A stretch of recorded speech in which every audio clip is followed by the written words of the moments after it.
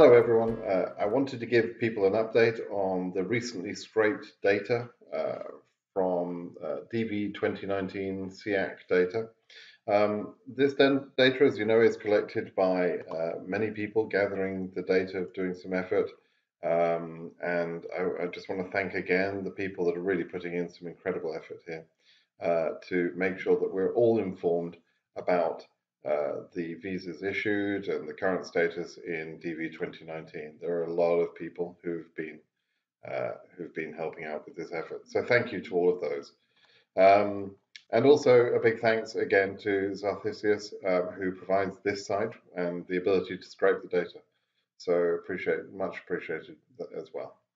Okay, we recently finished scraping the data on the 5th of July, and this is the most recent data available.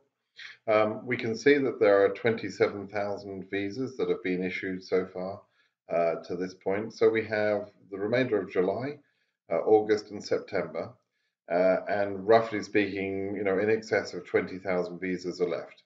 The visas are underfilled at the moment, whether there are not as many visas issued as there would normally be at this time of year, and quite frankly, we're not going to be filling the quota this year. There are plenty of visas available for people, and a lot of that is to do with the new document procedure, which has reduced the amount of demand that there has been for the visas. It's an artificial factor, it's not real.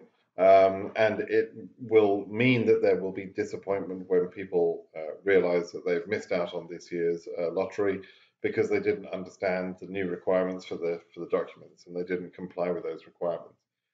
So it's a double-edged sword. It's good news for higher case numbers and all numbers, as we know, are current, but it's extremely bad news for the people that don't understand what's happening.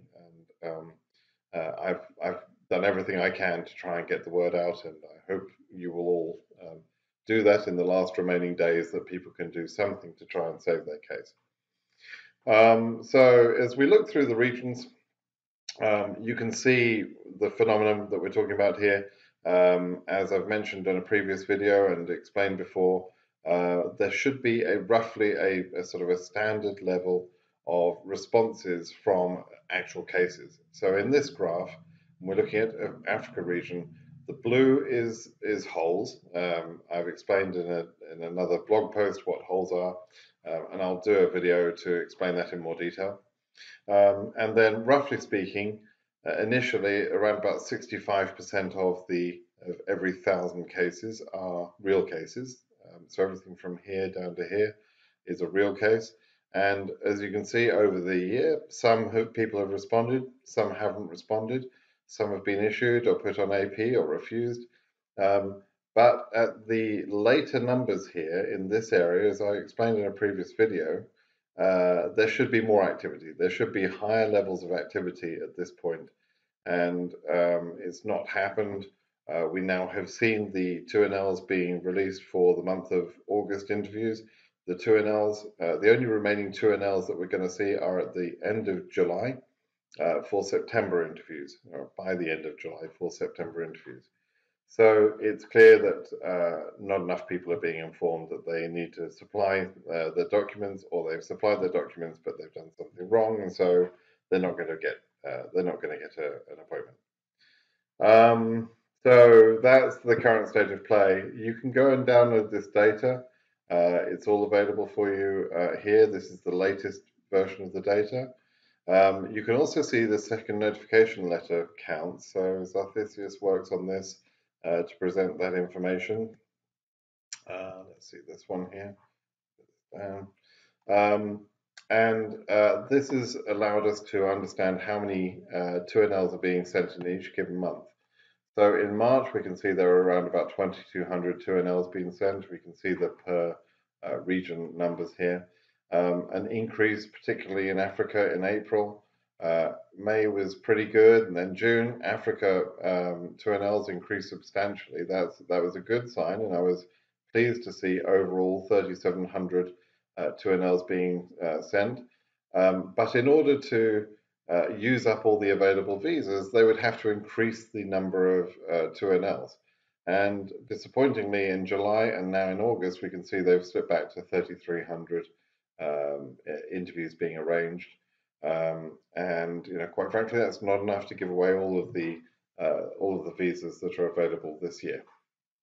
So that's the chart showing the progress. If we just flip back to the data, that's basically it in terms of the data. If people haven't seen this data before, you can do a few things in here. You can see what the progress has been month to month. So if I show you this, if you focus on this area, but I scroll backwards here to last month's data, you can see that there was an increase from 21,825 visas issued last month to 27,352. So just over 6,000. Just under 6,000, I should say. So a pretty good increase for the month. But let's say we increase at that level, 6,000 per month. That would be 18,000 visas. In the remaining July, August, September, and that isn't going to be the case because we're already 6,000 is a lot. But let's say it went to 6,000, we would only be at 40,000 visas. And so that's why I'm saying we're going to be underfilled. These numbers do not include adjustment of status, which will add around about 1,000 cases, 1,000 people rather, visas issued. We won't see those in the CEAC data. The CEAC system is not updated for the adjustment of status cases. There is no region that's going to hit its quota. If we go back to the current view, there is no region here that's close to hitting the quota. The quotas for Africa are over 20,000, for EU nearly 20,000. Asia has around about 8,000 visas available to it. Oceania has, I believe, 800 and something, and South America has about 1,000. So that's the quotas they could be going for, but no one's close to those. No one's close to those numbers. And as I showed you in the spreadsheet, there is nobody. We'll look at that again. There are not enough interviews being arranged to exceed those numbers. So that's the current state of play. I hope that's clear to people. I am going to be creating some videos to explain the data in a little bit more detail and the process, the draw process itself. Please let me know other videos that you'd like to see and that you think would be useful for people's understanding. Please do subscribe to my channel, like my videos, read my blog. Please do interact. It's helpful for me to understand, exactly what's on your minds collectively, what bits of the puzzle need to be better understood. Okay, that's it from me. Have a great day.